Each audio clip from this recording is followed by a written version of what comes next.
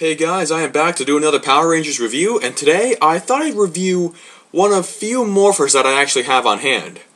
Now note, I'm not going to be reviewing a lot of morphers, so please don't get your hopes up on me doing like every single season morpher or like a certain Disney or Saban morpher, because that's not how it's going to work. I only review things that I have on hand or things I can pick up. So today I'm going to be reviewing my personal favorite of the Dino Thunder morphers, which would be the Thundersaurus morpher, used by Connor, Ethan, and Kira. Basically, these morphers are, again, they are, wrist-held, as most morphers are, and these all contain their Dino gems. Now, each gem has got a certain type of power. Ethan's is, the power of, strength. Connor's is the power of super speed, or like really fast speed, and Kira has got the power of sound. I guess I'm not quite sure what like their specific names were, but just based on their actions, I can just assume that those are their attacks or abilities, if you will, such as Tommy's being.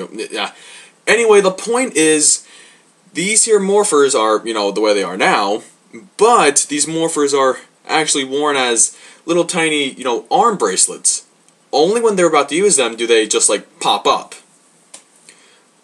And really, I gotta admit that these morphers have probably got a lot of good qualities about them. Let's just take a look at it. Now, first we got just, like, the plain old, T-Rex morpher here. Each one has a little,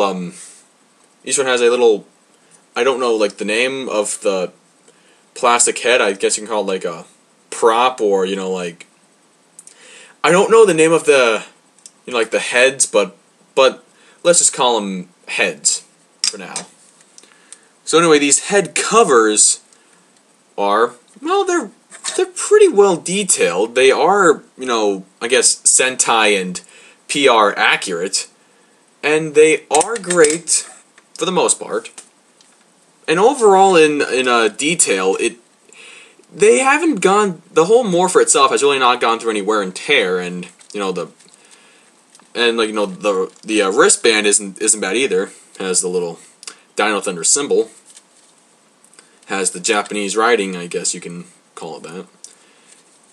And it can chomp things. That's great. So let's just pop this little puppy on. So usually it's worn on the left hand, as far as I've seen, that is worn on the left hand, just because it's just that great. So, there's this little switch over here. You turn it on in. Don't know if you guys heard that, so let me do it again. So right there you got the sound indicating that it's turned on. And then all you gotta do is put your finger here, and then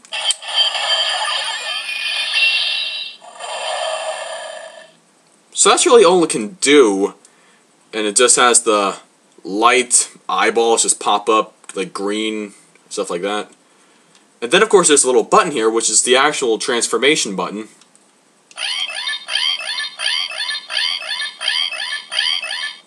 And that sound is pretty much the same for, these two as well. But what's interesting is that it is only for the red chip, that, the red head chip, that the eyes light up green. That's the really, funny thing, which I don't seem to understand at all. Let me show you what I mean. But first, even, without the, the chip, it doesn't make any sound, because, again, it doesn't have a chip on it.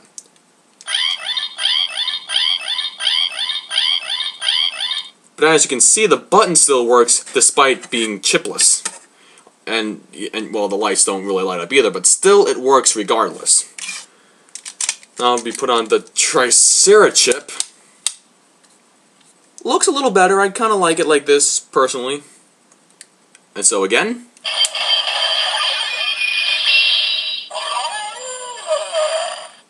So there we got the Tricera noise, and the Tyranno and the Terrazord all make their individual noises. But if you saw, the light was red. Okay? The light was red, and his was green. Now that's what I don't get. Maybe it's because, you know, the green light is only meant for the main head chip, I guess, but it doesn't matter. So that's how it is for that. And again, with the red button.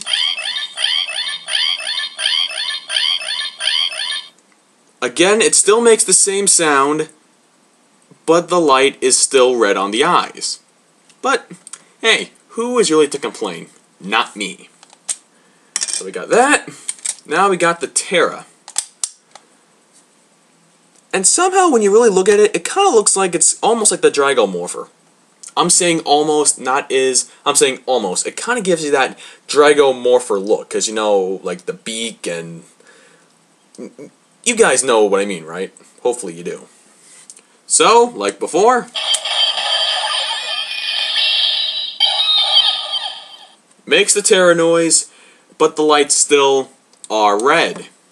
And again with the button.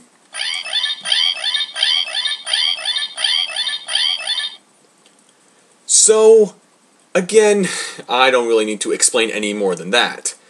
But overall, this is a really great Morpher, guys. It is really a great collection to any like series that you have in terms of it just being a Morpher.